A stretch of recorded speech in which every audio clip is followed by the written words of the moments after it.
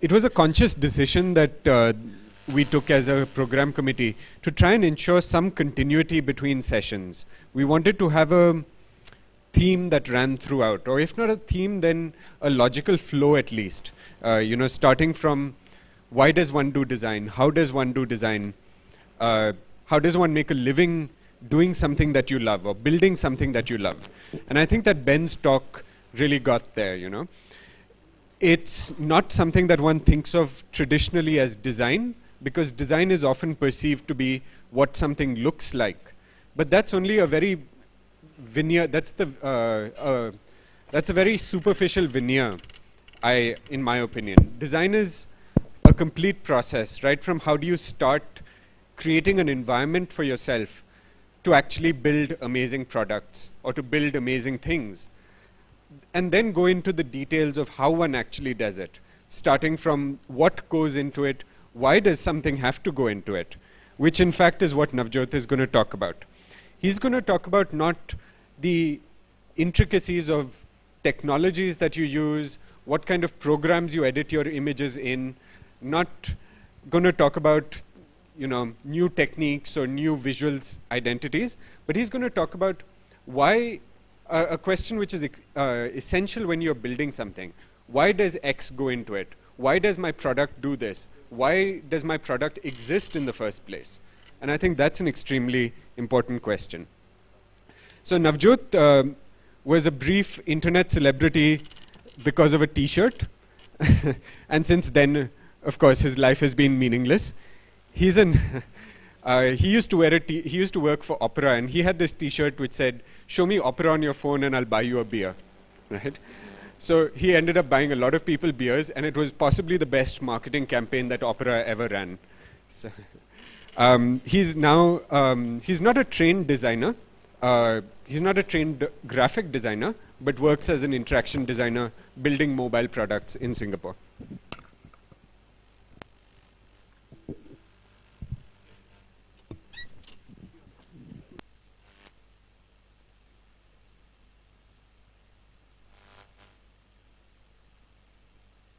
Hello? Hello, yeah. That's actually interesting. There's two buttons here. One says power on, off, and the other button says on, mute. I was like, is that supposed to be like mute on, or how does that work? So yeah, thanks Rahul for the introduction, and thanks Ben for setting up the stage for this conference. So my first slide, it's wireframes. Like Rahul mentioned, I'm not a trained designer. I always I was always fascinated by design, and I always knew I wanted to create products or create things. But I really didn't know how. So, so like most people here, I just started doing things and kind of stumbled into things. And then eventually, right now, I'm doing design full-time, which so far has been great. So this is actually going back to when I was still in uni. I used to see these kind of pictures come up, online, and this was amazing for me, because I would look at these pictures and I'd be so fascinated by them. They would inspire me. I'd look at these wireframes and they're so neat and clean, and I'd be like, wow. Just samples of pictures, and people looking cool drawing wireframes as well. So, so I was like, I look at these pictures all day, and the thought that would come to my mind would be, I want to draw wireframes. I want to make wireframes. And people go into so much detail with the wireframes, and it's amazing. I mean, it is inspiring. It's also very, it's something that I think, I'm not alone, but a lot of designers really love. We'll go online. There's blogs about it, right? There's blogs about just wireframes and good-looking wireframes. You go to Dribble, people uploading wireframes. So I went back and I said, I would go back and I want to draw a wireframe. So I started drawing wireframes, and these are some of my own, and I tried to make them look good and make them take pictures with Instagram where they looked even better, or looked good when they didn't. So, just really, really try to, this is one of my wireframes. where it's actually looking like an app, I would just be like, I'm going to make this, take a picture and upload it. And it's going to be the best thing ever, right? It's going to go on my blog. And what I became is a confessed wireframe hoe. That's what I like to call myself. Where I was just so obsessed with wireframes. I was like, and these things really, really inspire me. And everyone who's in design, looks at them. What I realized over time, though, is wireframes. As I started off, actually, Ben had an interesting anecdote where he was sitting over here as an 8-year-old, and he was saying, I was drawing this man bouncing around in Flash. That's where I started as well, Ben. When I started, I moved to Bangalore in 2003 for my 6 months. I had a period of 6 months where I could do an internship. So I said, okay, I'm going to go to Bangalore. I grew up in Chandigarh in the north. So I was like, okay, I'm going to move to Bangalore because I can meet some interesting people there. And actually, one of the people who really inspired me at that time is in the audience as well, Brajeshwar, sitting back over there. He had this website, and he was doing some Flash stuff at that time as well. I was really inspired. So when I started, with all of this, I started as a Flash developer, got into HTML front end, and kind of stumbled into product management and product design and product creation. I've realized that wireframes are important, and that's a part of this process. Like Rahul mentioned earlier, that design isn't slapping on a few pixels on something. It's a process. So what I've realized is design is a process, and wireframes are a part of that process, and wireframes need to look good, but that's not what they're meant for. Wireframes aren't meant to look good. That's not the purpose of the wireframes. Well, actually, I was going to call my talk Confessions of a Wireframe Hoe, but I realized I already had put up a topic on the website. Looking at all these wireframes, I get inspired, I make these wireframes. What I've come to realize is wireframes are meant to explore something. There's a reason behind why we make wireframes. I got very obsessed, and I think a lot of designers do as well. I would buy my pencils, buy my sketchbooks, sit in a coffee shop. That's the rosy picture that everyone dreams of, right? You're a designer sitting in a coffee shop all day with a sketchbook, a few nice pencils, and you're drawing, sketching wireframes which are going to change the world, or at least get popular on Flickr or Dribble or Instagram. And I've realized, I think, hopefully for the good, that there's a bigger reason behind that. The wireframe is called a wireframe because it is the most basic essence of your product. It's where you explore that why are you building this product? What's the purpose of this product? How can you build this product? And what are the things you should think about? What are the things you should not think about? It's the one place where before you get into development, you're not bound by the constraints of the platform that you're building for. If you're building a website or an iOS app or an Android app, it's the place where none of that matters. What matters is the idea. You have an idea, and this is where you're trying to figure out how or why am I building this product, and how is this idea going to translate into a product. That's the purpose of the wireframes, right? So with this knowledge, this is something I've realized over the last few years, you can say, when I've kind of stepped into the shoes of a designer. I started looking at a lot of the processes that go into designing something or creating a product with the same approach, rather than looking and saying, hey, why do I need, or how am I going to make this? Look at why am I doing it, or why should I not be doing this? And that's kind of what I want to talk about a little more in the talk today.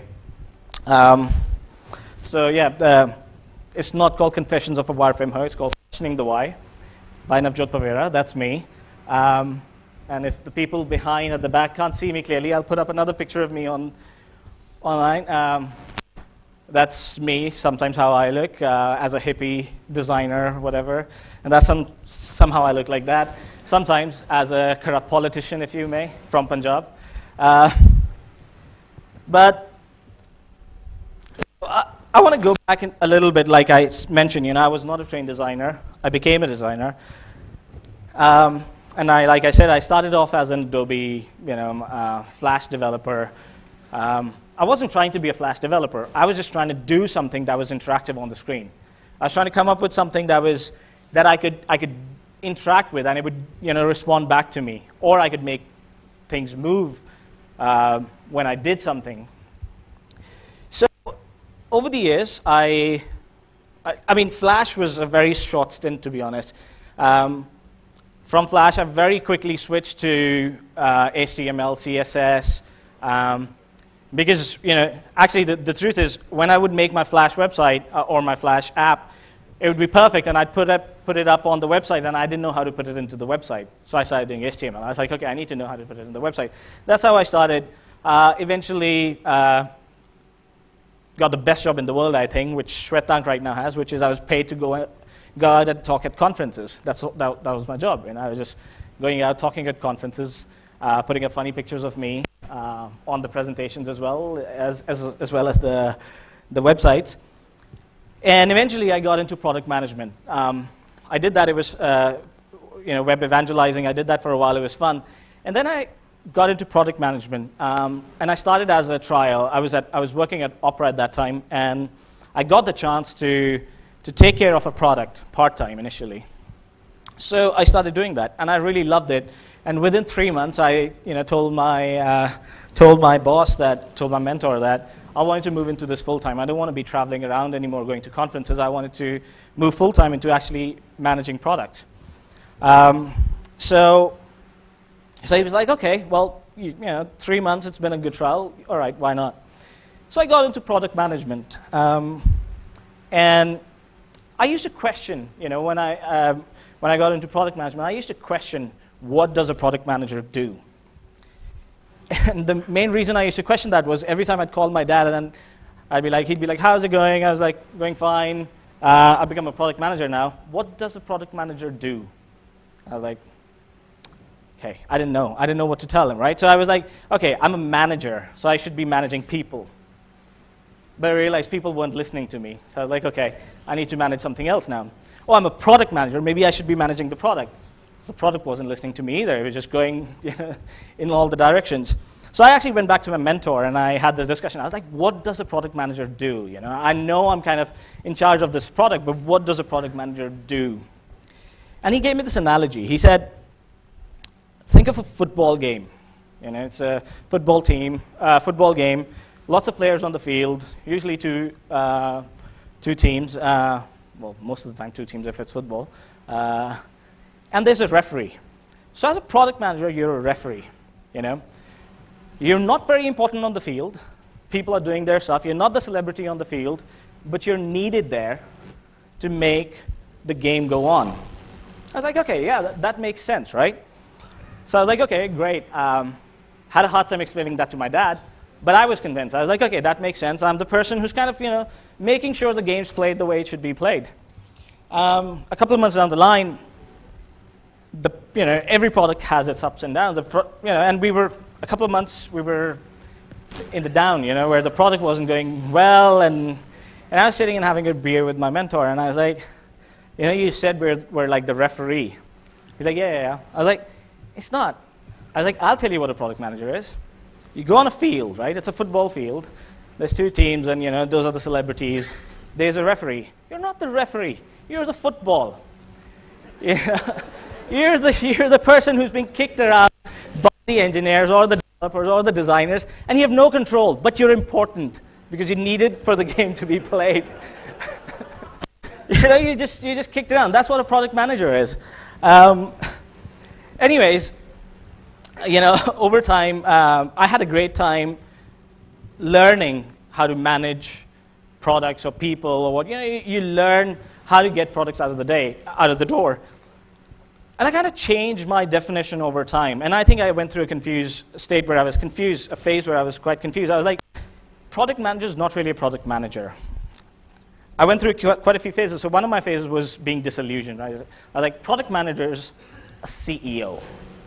A product manager, mini CEO. You need to think of your product as the CEO. And actually, there's quite a bit of truth in it, right? if you're in charge of something, you need to be committed to it, with all you have. You need to be committed to that product, because if you have to be true to what you're doing, because if you're not, there's all these other people who are dependent on you, right? It could be a design team, it could be a development team, it could be the sales team, the marketing team. You're the person who everyone comes to and says, hey, what are we doing? What's going on with the product? So I was like, okay, you're like the mini CEO in a way. You need to be really, really focusing on the product. And over time, I realized that was true, but the other second very important role of a product manager was actually to ask questions. I'm not a very big fan of managing people. I like working in environments where people are just moving. People are committed to the project, the goal, and they're just moving. You don't need to manage people. So I was like, as a product manager, you're the person who needs to be asking the right questions. You're the person who should be saying why not, how, for who, when, all these things. You're the person who needs to have these answers with you. And that made a lot of sense to me. The other thing I realized when I was thinking as a product manager was different products are created, and you read online about you read stories about how people create products, how when there's a product or a startup that becomes successful, there's all these stories, right? This is how they started. This is what they did. And this is where they ended. And I said, all these products are created, but they're not created the same. You can have 5 startups who are doing the same thing. Like, for example, in India right now, right, in the startup scene, what I've seen is there's a lot of cab companies. There's a lot of startups around transportation. They're all, in a way, doing the same thing, right? The goal's the same, where you want to have easy availability of cabs. But all the products are different, right? The experience is different. You use one, you use the second one, the experiences are different. What I realized was every product has a DNA. It's what makes the product what it is. In some of the products you go and you see, okay, this product was started by designers because it looks fantastic. Or in some places you'd say, oh, this product was definitely started by technology people because it's got all this great technology.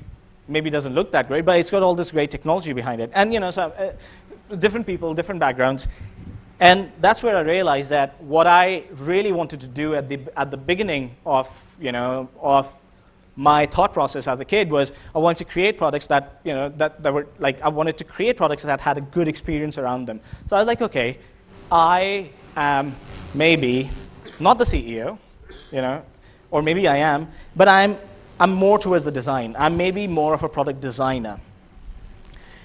And I kind of realized that even as a product designer, the best place to sit at was actually in a product manager's shoes. Because then there was no one to say no to you, right? There's no one. If I would come up with a design, there was no one who could say no to me because I'd come up with the design and look at it, I'd be like, yeah, okay, all right, keep moving on. But that's what I realized I really, really enjoyed. And so I moved into product design, and for the last 4 years now, almost, I've been focusing on design. And all this while, I educated as a computer engineer, and I did all these things, but I never was a designer. So I'd heard about wireframes. I'd sketched wireframes, not for any products. I would just to make something cool. But I didn't know what was the purpose of, I'd heard about wireframes and prototypes and, interaction design techniques, card sorting, and all these, interviewing people and usability testing. A few of these I'd played around with, but I really didn't know what they were for. I didn't know, I was used to going to having a design team and they would come up with something and they would give it to you and you'd be like, oh, I like it, or I don't like it, or you'd have a debate. And then you'd convince them they were wrong, and they go back, do something again. So I realized there were a lot of these things that I don't know about. And I, to be honest, I didn't ever feel that I need to know everything. I didn't feel that I need to know what's prototyping or usability testing or what's paper prototyping or rapid prototyping and all these things, or wireframing and this and that. So I was like, I don't know any of this. I don't need to know any of this. What I need to know is, what do I need to make my products, right? So I looked at the wireframes again. And this wasn't, I sat down one day and I said, okay, what are wireframes for? It was just a process over time. I started questioning. I was like, why am I drawing these wireframes? What's the point of these wireframes? Why am I doing this? And it took a while, but I realized, like I mentioned earlier, there was a purpose behind it, right? There was a very specific reason why you spend that time doing that exercise. If you look at a product development life cycle, not in the software development life cycle, but you come up with an idea, you're convinced that this is the idea that you want to take forward. Then you sit down and try to figure out what can you make out of this idea? How can you turn this idea into a product? And that's where I think something like wireframing and prototyping fits in. You have your idea, you make your wireframes, you explore all the other options, all the options that are around there. Like I said, you're not bound by anything. You're saying, okay, I'm making, for example, let's say I want to make a website for dancers, right? You define who that product is for. You're like, okay, this product is for dancers. Okay, so what do dancers need? So this is for dancers who want to learn dancing. Okay, great. What do you want to put on the website? My goal is to have tons of videos. My goal is to teach these dancers, and I've realized videos are great because they've got video where it shows how they move, and it's got audio as well. So okay, I'm going to have video on the websites. And then you're like, okay, how is this going to look? So you start sketching things, and you're like, okay, that kind of looks great. And you're convinced that this is correct. This is what's going to work. The sensible thing to do here is probably show it to a few people who've never seen this product before, who've never heard you talk about this product. Because as soon as you do that, they'll point out a few things that they don't understand, right? So it's kind of an exercise to kind of figure out how this process works, how your website's going to work, or how your app's going to work. So you ask these questions on the way. You try to find answers to the questions. You say, who is this for? Why am I doing this? What's my goal? Then you get to the point where you're like, okay, now I need to develop it. How do I develop it? And you get someone intelligent who's an engineer, hopefully, or who knows technologies, video and websites if you're developing on the web, and they'll help you create the product, and then you keep moving on. So, in all of this process, if I have to simplify it a lot, like to the lowest level, there's kind of two sets of people involved, right? There's the development team, or there's the developers who are concerned about as a developer, your biggest goal is to be on top of your skills, right? On top of the technologies. And that's a valid goal. You want to make sure when someone comes to you and says, hey, we want to build this, or when you want to build something, right? You want to build something, you don't have to go searching for how do I do this, how do I do this. You need to be on top of your technologies, your skills, and you design, or you develop it, and you build your prototypes, and you build your products. And there's also this other set, which I might be biased here, but I think of as designers or the product managers or the other people who are kind of questioning, or should be questioning, why are we building this? They're the people who are constantly doing, maybe not as designers, but product managers. You're questioning, why am I building this product? So there's a set of people, or there's someone sitting there and constantly questioning, why am I building this, right? What's the goal of this product? What's the purpose of this product? And then you've got your set of people who are like, how do we do this? How are we going to build this? And if you get a good combination of those two, I think you've got a solid team. Now, on the same analogy, I read this book, which I mentioned in my intro video as well, which is where I actually got the idea for this talk. I read it last year. I actually really recommend people read it. It's called Shape of Design, Developers, Designers. It's a very short read, but to me, it was like I spent more time thinking about what I was reading than actually reading. It was that kind of a book. It was fantastic. And in that book, the author, Frank Chimero, he talks about how and why. He really spelled it out. He's like, okay, these are the two things, and this is how these come together. And he gives an analogy, which I think is really, really good. If you've ever painted, this example is from the book, so you'll find it there as well. The book's this painting's called The Art of Painting. And in this image, what you see is a painter sitting there with a subject in front of him, and he's drawing strokes to paint this picture. Now, in this scenario, in this scene, what you see is the painter's focused on his canvas. The painter's looking at his canvas and figuring out how he's going to draw every stroke. And maybe he's drawing the dress she's wearing. So he's concerned about, okay, how am I going to make this dress look like? How am I going to make my painting look like the dress? How does every fold? How am I going to draw every stroke so he's concerned about his skill, right? Now, if you've ever painted, this isn't the whole picture. Because if you've ever painted, you'd be sitting like this, going, how am I doing this? How am I doing this? And every now and then, you'll step back. You'll maybe just lift up a bit and say, is this kind of fitting in together? I drew this stroke, I drew this stroke. Are they kind of getting together to make or create what I wanted to create? Are all these strokes coming together to make that dress?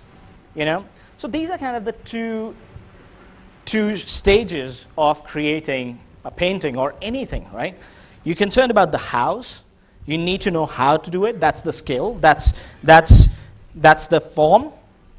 And you also need to be aware of why you're doing this, right? That's the purpose. So there's how and why, form, and purpose. And if you think about it now, if you don't have a purpose and you're just building stuff, right? You're just building stuff, where are you headed? What are you doing? And I think I did that a lot when I was a developer, when I was creating products. We just get so engrossed into the technology that we were using or the new cool solutions that we found to some problems that we just keep on building. And we would forget to ask, why are we doing this? How is this going to come together into a product, right? So it's very important to keep in mind there's a purpose to every form that you're trying to create. There needs to be. Of course, your purpose can be, I'm trying to learn. I'm trying to learn this skill, this technology. Keep that in mind. It's just. Now, let me just kind of give you a disclaimer here that I'm not trying to say that this is how you should be approaching everything.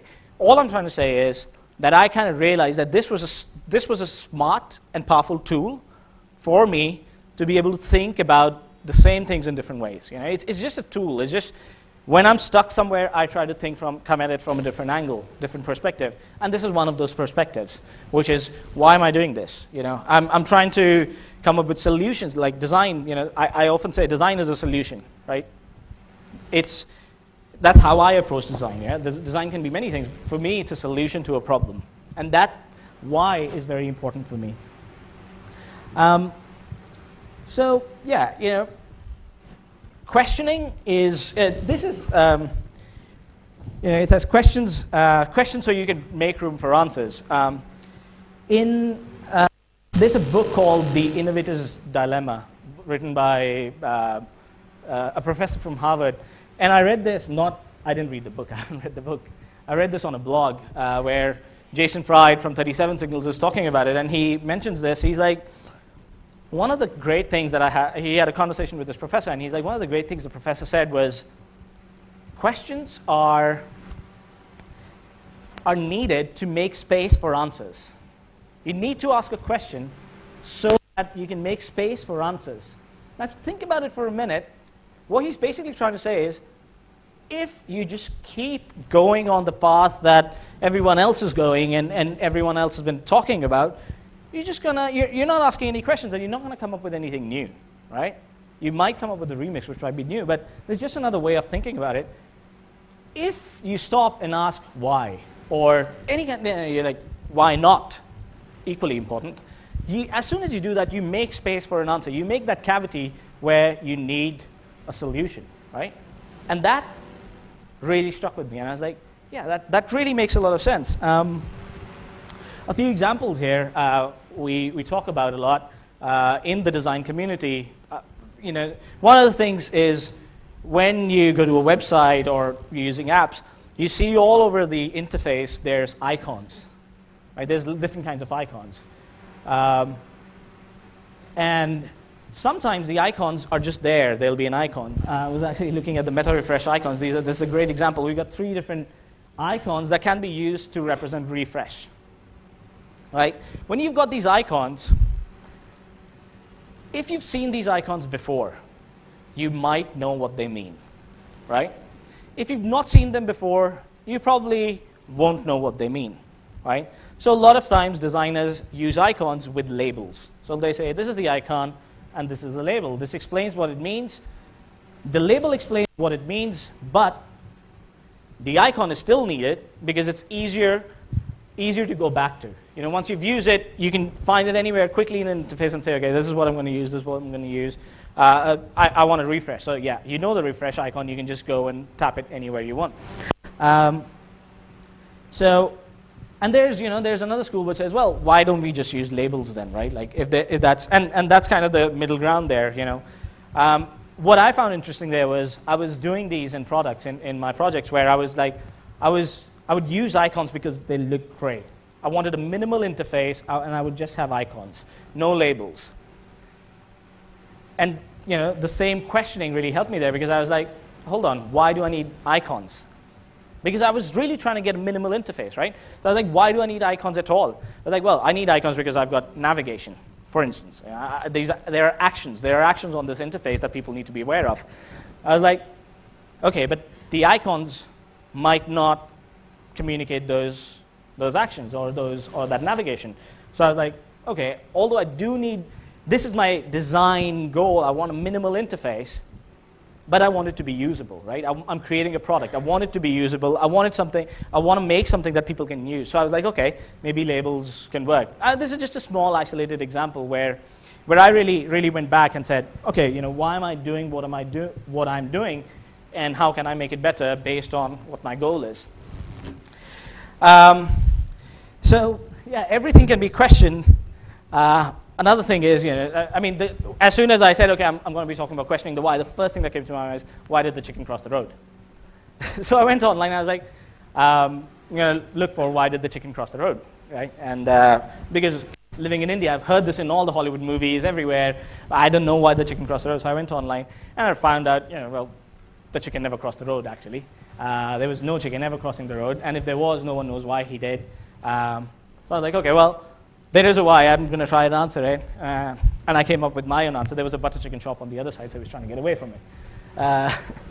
But this just popped up, so I was like, yeah, it's too funny not to throw it on the screen. But the point was that you can question everything and anything, right? And it might not have an answer, it might have an answer. The point here is just use it as a tool. Just use it as a tool to approach your problems or approach your solutions even, evaluate your solutions from different angles. When we're talking about tools, now, like I said, I was never a designer, so I got into design. And one of the first things I did was I was like, okay, over time I realized, you know, Photoshop is where all the design happens. So I need to learn about Photoshop and Illustrator and Fireworks and Balsamic and all these tools. I was like, okay, great. I need to know about all these things.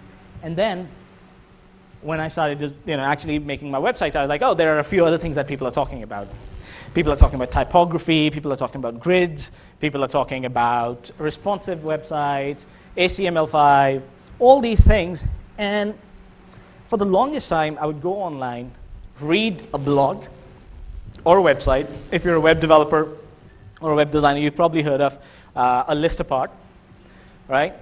If you're a designer, if you're you know, an app designer which has come up recently, you might know of Dribble, or you know, everyone's got their idols, right? Everyone's got people they wanna follow, and people they listen to, and people they read. So that's what I would do. Right? I had my RSS feed reader full of these RSS feeds where I would go, and I look for answers, right? I'd be like, or I'd look for explanations. I'd look for knowledge. I'd be like, okay, typography. What is typography? I'll go online and read a website about it. I'll read a blog about it. Okay, I know what typography is. Okay, I can use this, right? Typography says, okay, use different fonts. Don't use the normal fonts because they'll make your website look great. Use this. I mean, a lot of buzzwords start coming out, kerning and line height and gutters and all these things. So I would just read all this and never question it, because these were the people online who I really looked up to.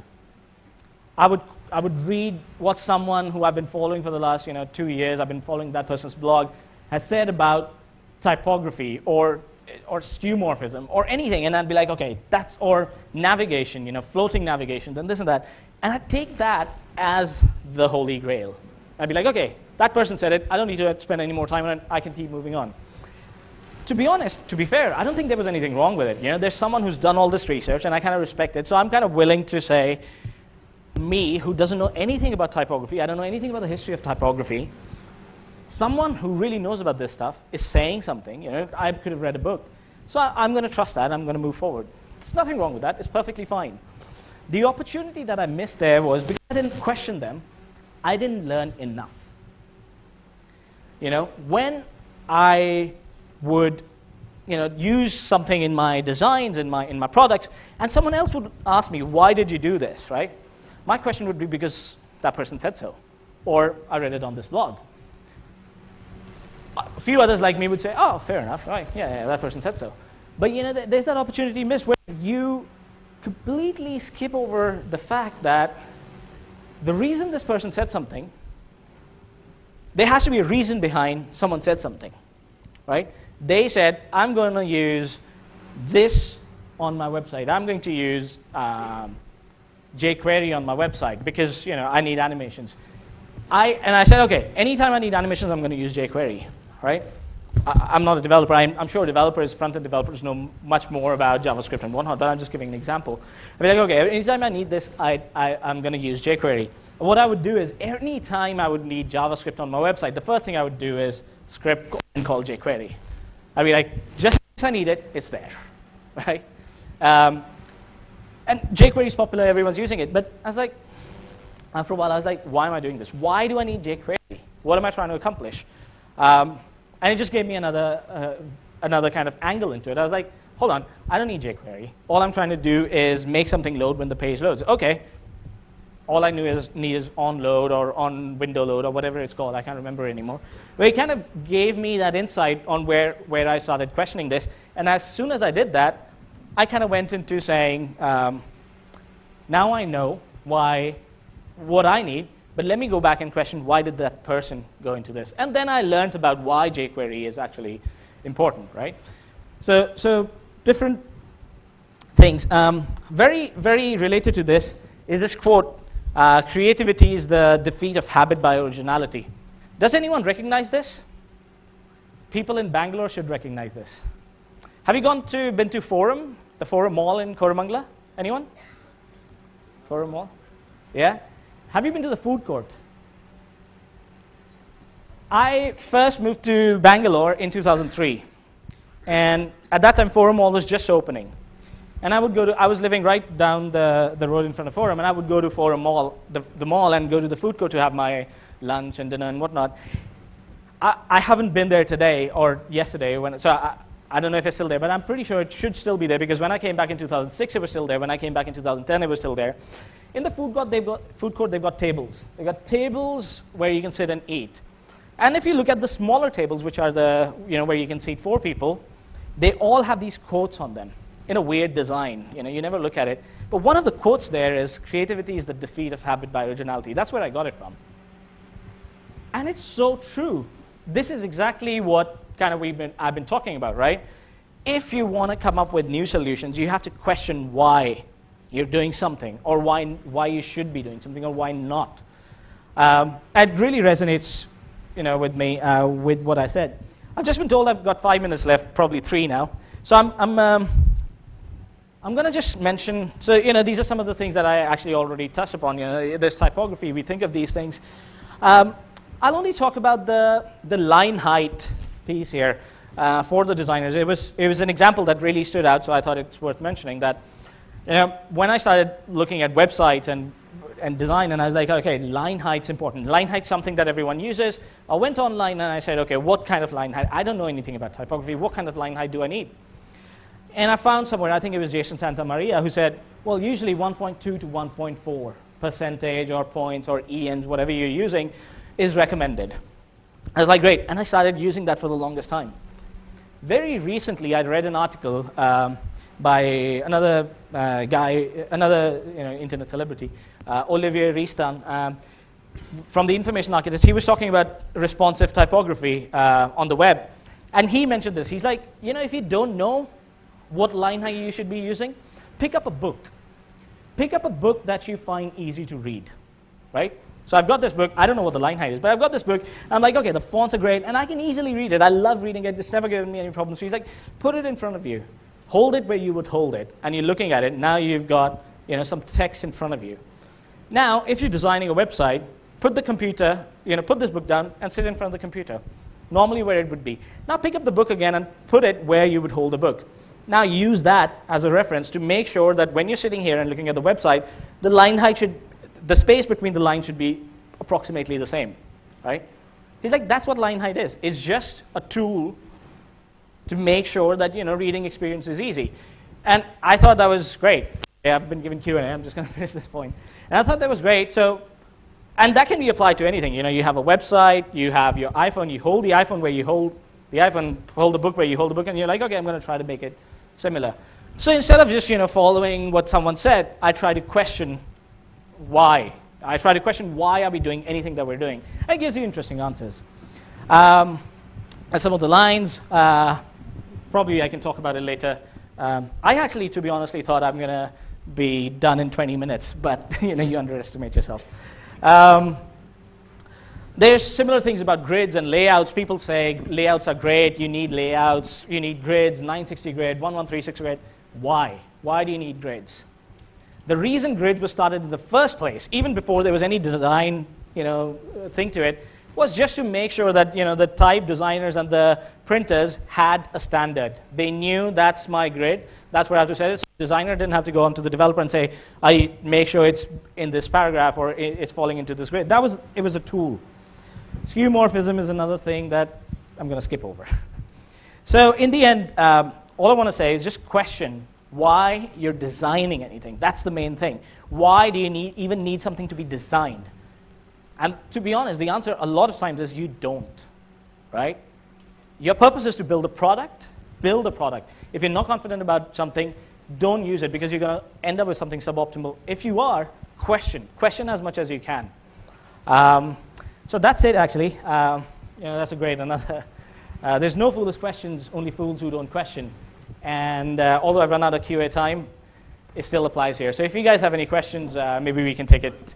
Okay, yeah, I've just been told there's some time. So yeah, any questions? Any personal anecdotes or any?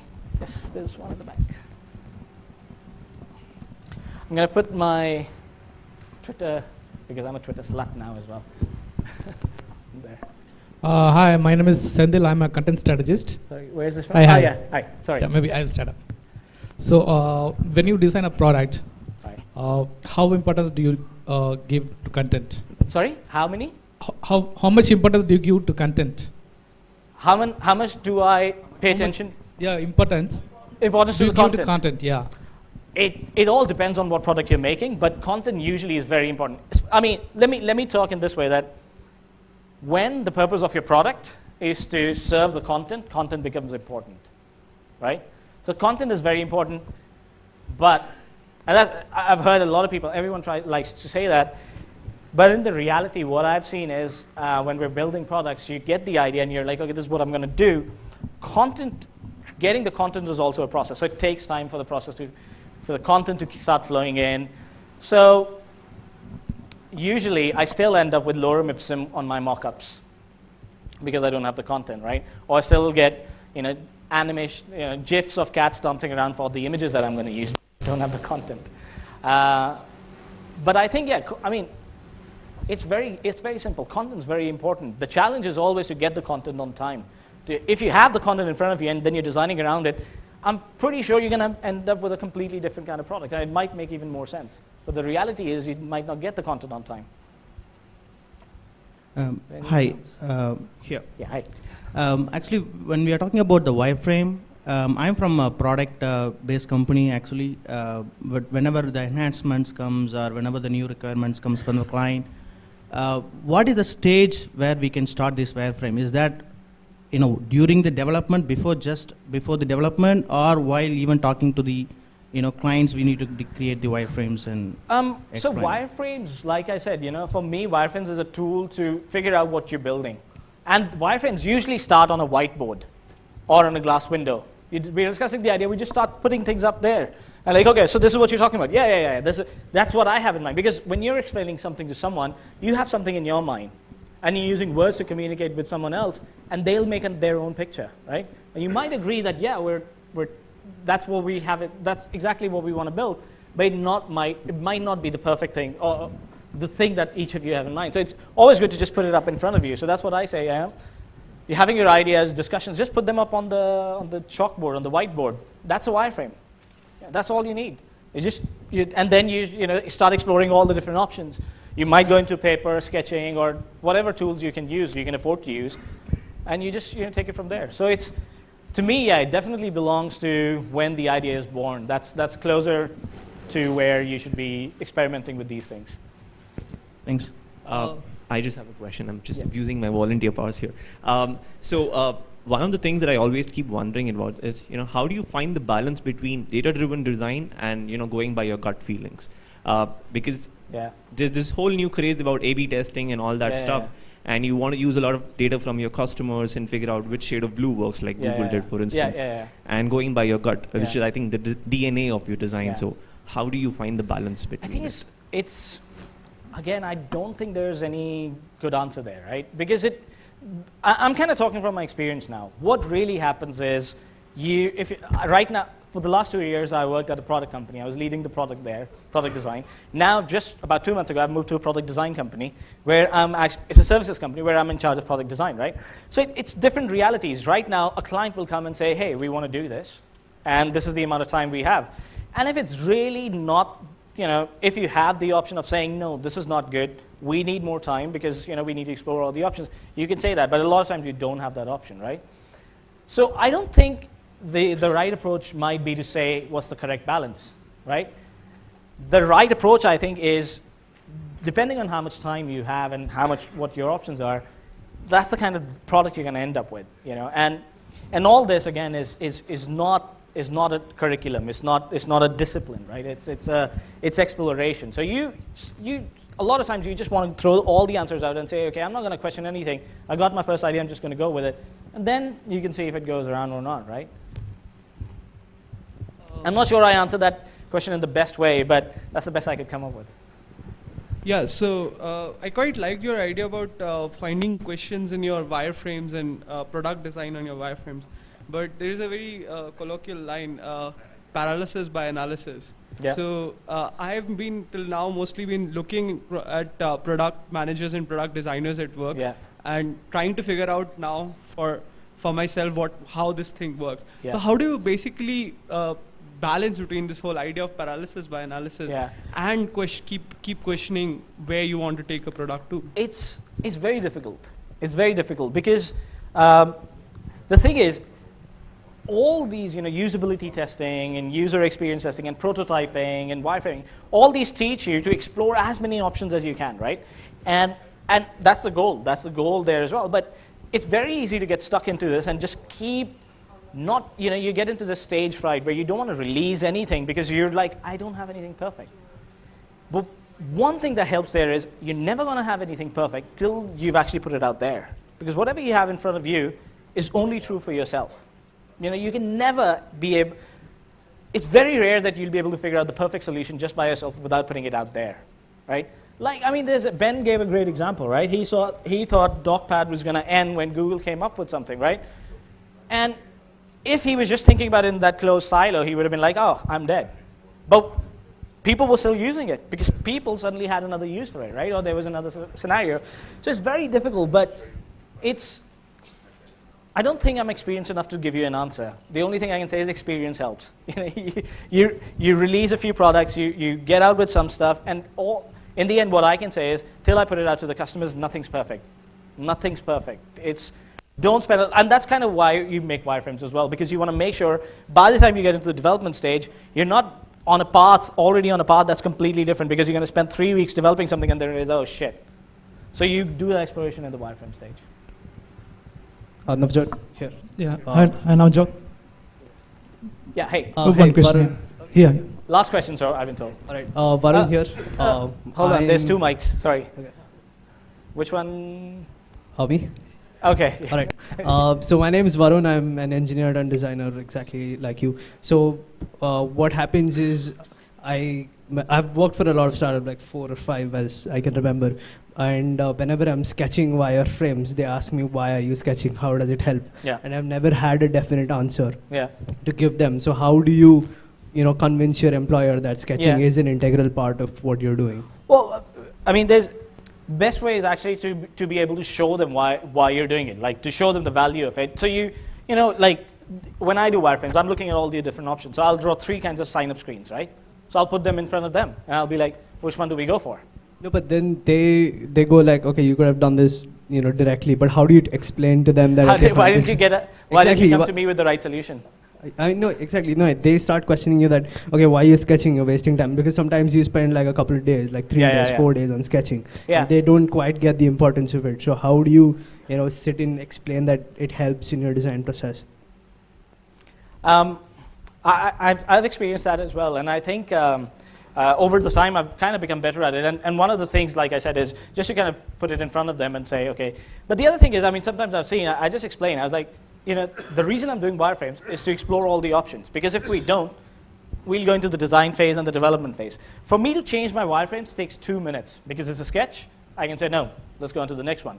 I want to explore all the options, the UX flow, the interaction design, the whole user experience, how this is going to work. If something goes wrong, it takes me 2 minutes to just rub this off and make a new one, right? So it's not going to take me much time, and that's the point of wireframes. If we go into development phase and we start doing this and we realize something like that, oh, this navigation doesn't work here, we're going to have to redo all that work again, right? So it's very cheap. That's the main. It's a very cheap way to figure out what your product's going to be. Right. Thanks. Right? Thanks So for that. there's value in that. Thanks. Thanks, guys. And if there's more discussions, I'm sure we'll catch up over the next 2 days. Thanks. We'll have 5 minutes break before the next talk.